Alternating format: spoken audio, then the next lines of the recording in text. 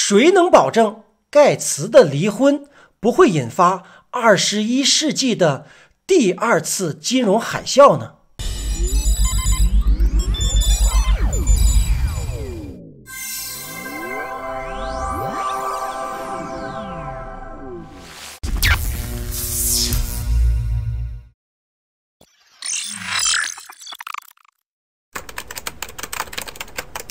？Hello， 大家好，这里是飘哥。今天我们来聊一聊即将到来的经济金融危机。正像是近期 Johnny 和门塔预言的那样，经济危机是否就在路上，或者说必须要发生了呢？而盖茨又在做着什么准备呢？油炸花生米，闲言少叙，神秘加科学，起航。美国的失业率已经达到了 6.1%， 尽管政府出台了很多刺激就业政策，但是4月新增非农就业仅为 26.6 万人，远远的低于预期的100万。可以比较一下看，60年代美国民众的收入中来自政府补助的补贴只占 5%， 而今年已经飙升至 31.28% 了。很多人靠救济比工作还要好，也是其中原因之一。这样只会恶性循环，相应的政府赤字也在飙升，而且从70年代开始基本上都是赤字。大量的财富都去哪儿了呢？我们之前在海底51区中也分享过，同样美联储的负债真的是直线的飙升。在这种情况下，大佬都在忙什么呢？我们看一看5月3日比尔盖茨离婚了，还扯出来了一堆中国姓王氏的女子。这个不是今天的重点，咱们继续说。与比尔盖茨相关的事儿也引起了很多网友的关注，其中的另一个焦点就是另一位大佬沃伦巴菲特。有网友爆料，他去世后 99% 的伯克希尔公司股票将作为遗产赠送给比尔盖茨梅琳达基金会。这家公司的业务包括物业和保险，截至5月9日，它的股票已经达到了43万美元一股。一个字，贵的不行的。一个股票一个岛，一只股票一栋房的感觉。早在1997年，巴菲特就买了 1.1 亿盎司的白银，相当于3500吨。而比尔盖茨在1999年更狠，直接买下了泛美银矿。2004年之后，沃伦巴菲特创建了 SLV， 是一种白银的交易基金。15年到18年，每月的交易量少则1000到2000单，多则6000到8000单。但去年每个月是多少呢？大家可以看一看，3万到5万单。加上美国超发货币导致通货膨胀，很多人想规避风险，所以直到现在每月交付的总额或者叫总量依然是出奇的高。如此也可以推断其相应的泡沫也是贼大的。沃伦巴菲特也清楚这一点，现在疯狂的开始买黄金，而比尔盖茨在土耳其等地疯狂的买土地。与盖茨离婚的同一天，有媒体报道，扎克伯格早在3月就增购了考爱岛北岸的近600英亩的土地，土地占有量几乎是翻了一番还要多。盖茨夫妇虽然离婚了，但会继续共同的运营基金会，而财产的分割没有对外公布，加上敏感的时间点，难免让人怀疑离婚的动机。实际上，早在亚马逊的杰夫·贝佐斯离婚的时候，有人就分析，这是为了更好的转移财产。经济出现重大调整之时，股票很容易下跌 50% 甚至更多。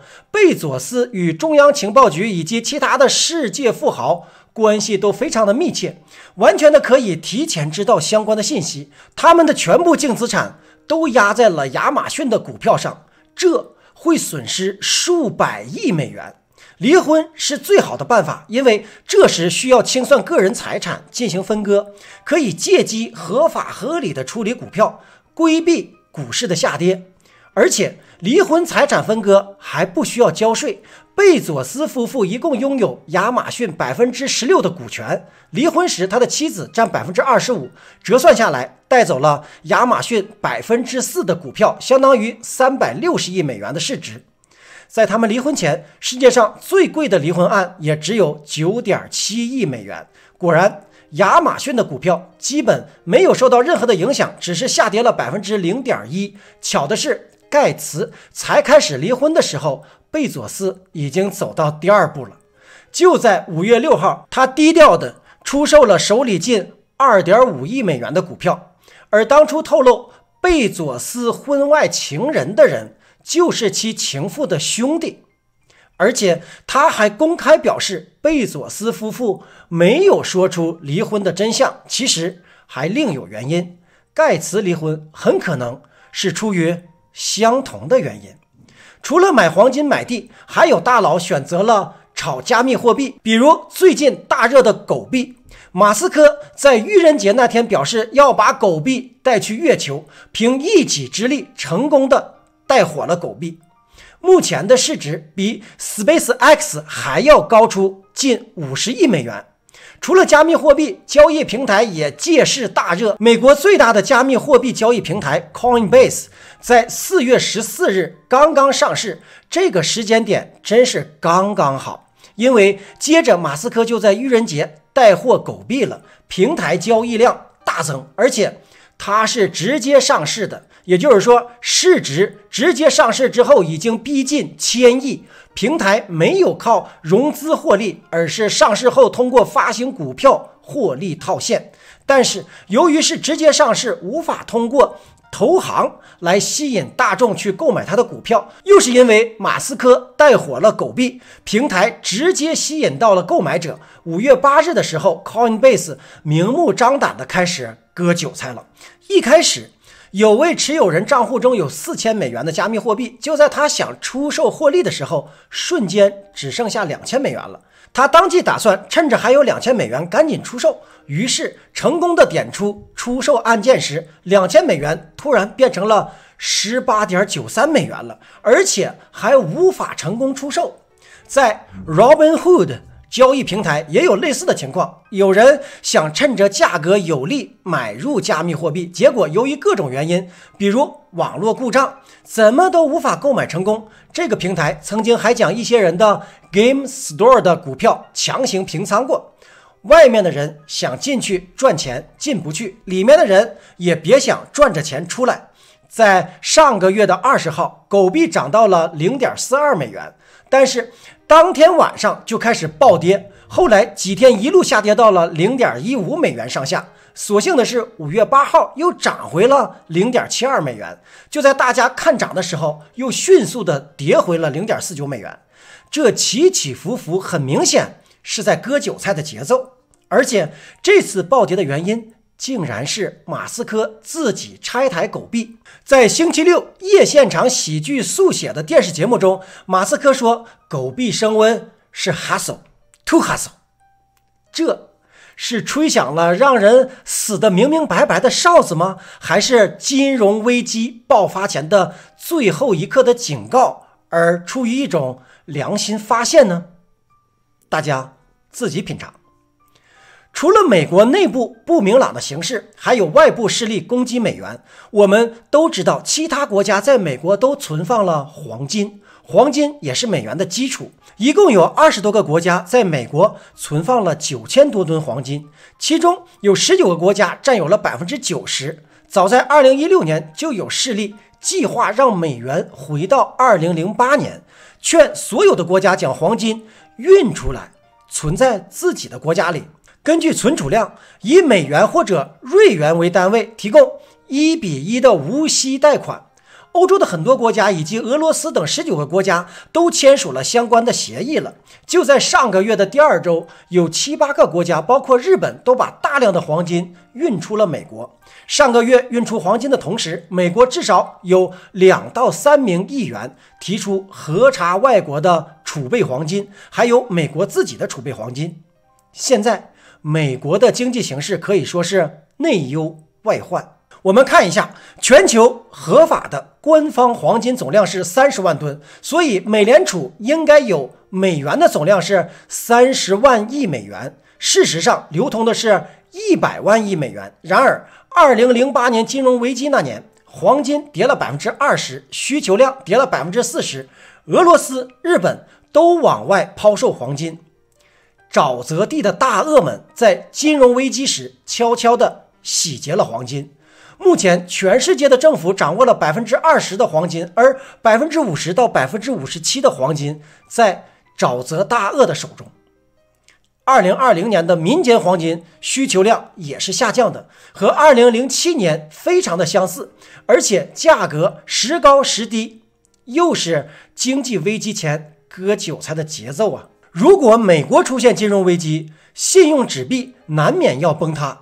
可以看到的是，目前美国的 M2 货币供应量与从2020年4月开始应有的供应量趋势相比呢，超出了1倍多。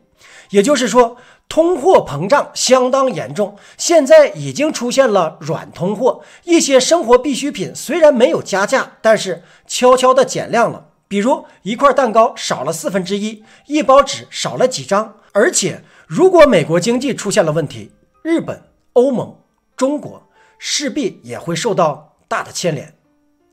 最近美国、加拿大、苏黎世都有多名的银行家因为各种违规被逮捕。在境内，河北上村信用社、汕头市的商业银行、包商银行、海南发展银行这4家小商业银行在这个月的月初已经都破产了。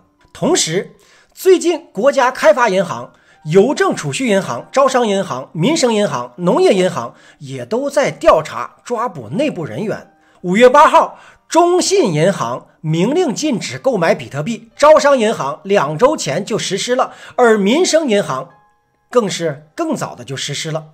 不明财产，甚至一些用于发展生产的贷款通过比特币外流，多种因素共同的导致银行贷款中的呆账赖账实际上高达40%到50%，所以才开始了抓捕这些银行内部人员。金融风险如吊在2个山峰中间的钢丝绳一样，就在那一线之间。回到美国的盖茨，这个世界从来没有缺少过阴谋论。从盖茨的人口清除计划，到艾琳达的真实身份，再到盖茨和前女友每年都会约会2周的怪异癖好，精英们的柔情我们永远不懂。而走到现在的突然离婚、财产分配未知、疫苗短缺等等各个方向的暗流涌动，似乎都在告诉人们一个事实，那就是2021年不平静。包括近期美国《纽约时报》提倡断电断网1周，带薪休假，福克斯新闻也进行了相关的报道。加拿大最近也进行了紧急的广播测试，之前的测试都是以疫情为名，而这一次是直接通知测试。同时 IBM 5月7日的 Twitter 也非常的直接，图中是量子电脑的零件。量子电脑的同时性会打破大公司和媒体对信息的垄断与控制，经济交易方面的欺诈与操纵也会不攻自破。这与我们之前分享的量子金融就对上了。这一次，美国内外部的势力、正反势力都希望以美元为首的纸币崩溃解体。早在2000年，美国总统就签署了与量子金融有关的国家经济安全和复苏法案，叫 NYSERDA， 已经想解体现有的经济模式了。2008年的金融危机就是一场正反方向的较量，即使从那个时候算起，各方的势力也都准备了20年了。又一次的蓄势待发，或许就会伴随着这场疫情而发生。当人们在畅想着疫情后的生活和盘算着如何发展自己事业的时候，海啸正在从海底深处悄然来临。之前我们也已经分享过大扬升，各种因素都使经济到了必须发生危机的时刻，螳螂捕蝉，黄雀在后。这是一场智慧与勇气、觉醒与堕落、光明与黑暗的较量。你会成为其中的黄雀吗？各个国家内部的问题都在急剧发酵，这次危机更可能是基于在同一个步骤上同时爆发。印度神童的预言在没有成型的时候会遭到全世界的质疑，但是成型之后将是一片唏嘘。这一次，你愿意相信人类都会实现财富自由，还是要再来一次金融危机的洗礼呢？欢迎留言互动分享。曾经一个叫普林西普的塞尔维亚青年刺杀了奥匈帝国皇储，引发了第一次世界大战。那么谁能保证盖茨的离婚不会引发21世纪的第二次金融海啸呢？如此文章或许和您的所见所闻不一致，没有关系，仁者见仁，智者见智，不作为您投资的建议，让时间来解释一切。今天就先飘到这里，独在异乡为异客，每逢孤独看飘哥 Peace。